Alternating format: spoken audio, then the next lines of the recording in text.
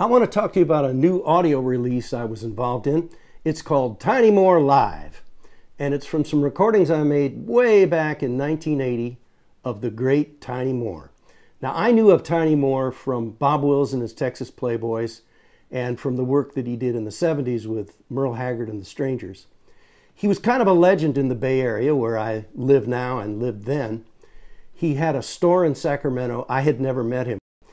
So I happened to be in 1978 at a fiddle contest up in Redding, California. And in those days, I used to enter the guitar contests that usually were part of these big fiddle conventions and things.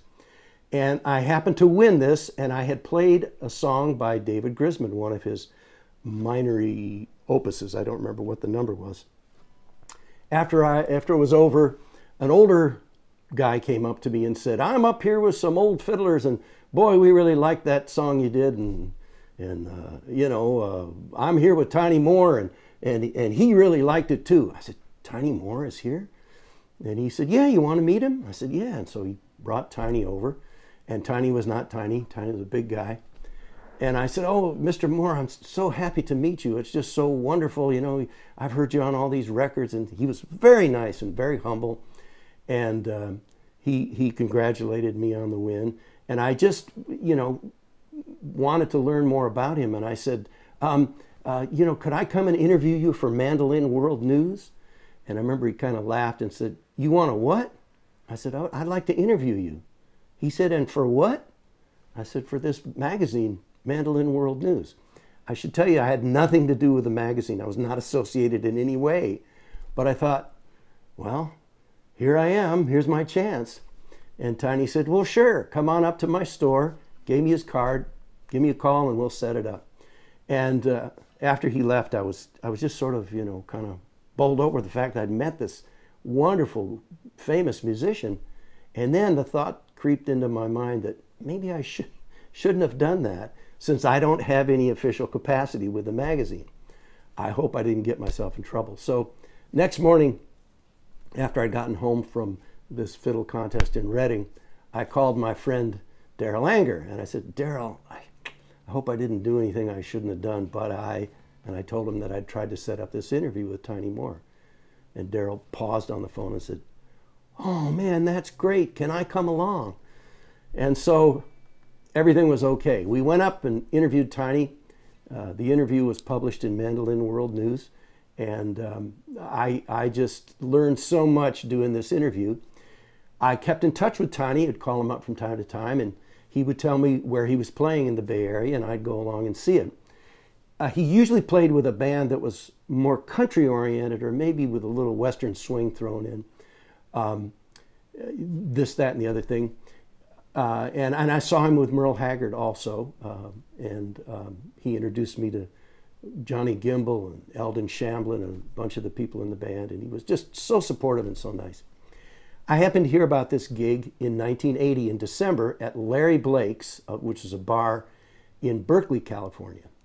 And Tiny was going to play with a band made up of local modern jazz musicians, not country at all. And this sounded really interesting because I'd get to hear him play a lot of standards and things that I'd never heard him play live. And also at the same time, I just bought this used Akai 4-track reel-to-reel tape recorder. In those days, there were just starting to be multi-track recorders that consumers, as opposed to studios, could buy. And a friend of mine was selling it, and I bought it. And I got to thinking it'd be a great exercise to record a live band. And maybe Tiny would, let me do it. I'll give him copies of it if he wanted to do something with it. That'd be great. So I called up Tiny, and again, he kind of laughed as though, "Why would you want to do that?" And he said, but sure, come on down. The date got closer, and I asked my friend John Gonder, who was a mandolin student of Tiny Moore's, and John was really excited about it because, again, he would get to hear Tiny playing this material that we never really got to hear him play live. So John helped me drag down mic stands and cords, and that this Akai machine weighed a ton, not literally. We had a little mixer and all this stuff, set the stuff up, and recorded the show as it progressed. And it was really hard to concentrate on the recording because the music was so great. Tiny played his 5-string electric Bigsby mandolin, and he played the fiddle, and he switched off between them, and the piano player and the bass player and the drummer all took solos. On piano, Dick Whittington, Rob Fisher was on bass, and Vince Latiano was on drums. And these were pretty well-known Bay Area modern jazz players. You'd read about them every week playing at this club or with this traveling musician, stuff like that. So it was just top-notch stuff, all off the cuff. They didn't rehearse. Tiny just, you can hear him in the background, you know, George on my mind and F, okay, here we go, 1, 2, and away they'd go. It's some incredible music, and I want to give you some samples of it.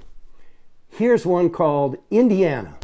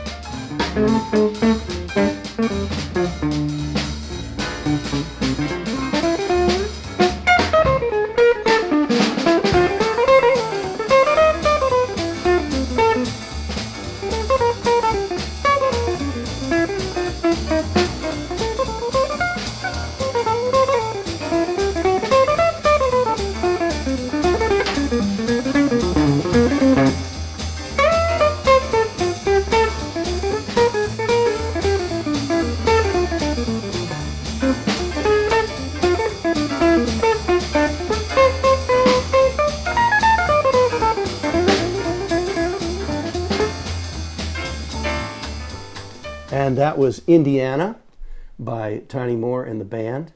And you can just hear the energy of it. It was coming together on the spur of the moment. It was great playing. And I want to give you another one too. This is one called It Had to Be You. And they recorded, in addition to these up-tempo, I shouldn't say recorded, they were just playing. But they played, in addition to kind of up-tempo songs, they played some ballads. And this is a really pretty treatment of It Had to Be You.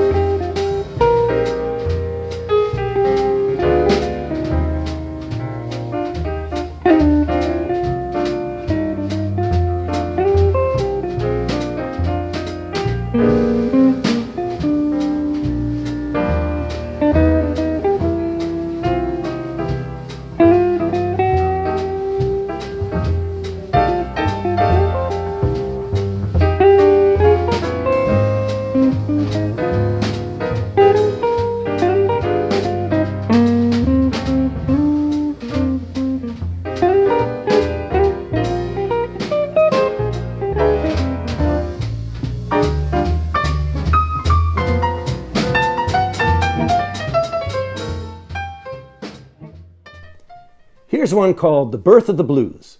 Tiny Moore live at Larry Blake's.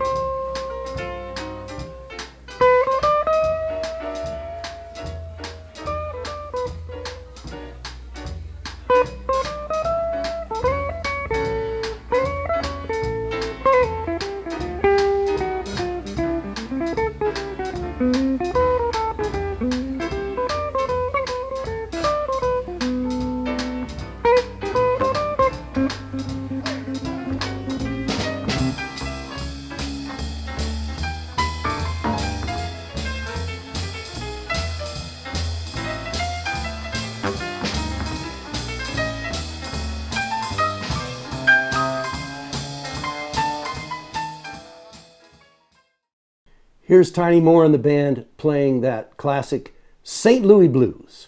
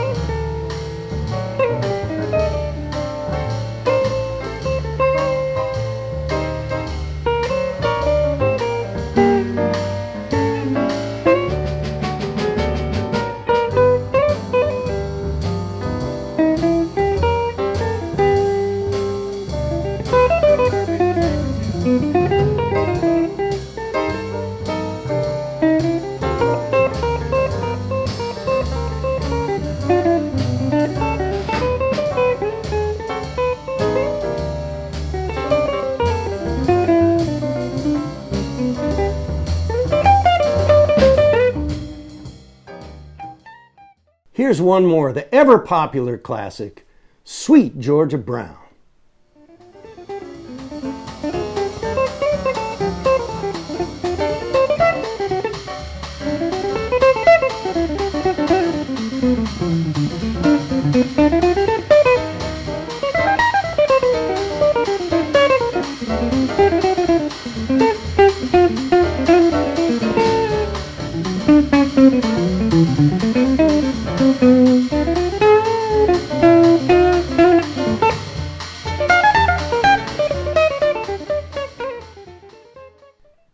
Well, I hope you enjoyed hearing those snippets of what's on Tiny Moore Live.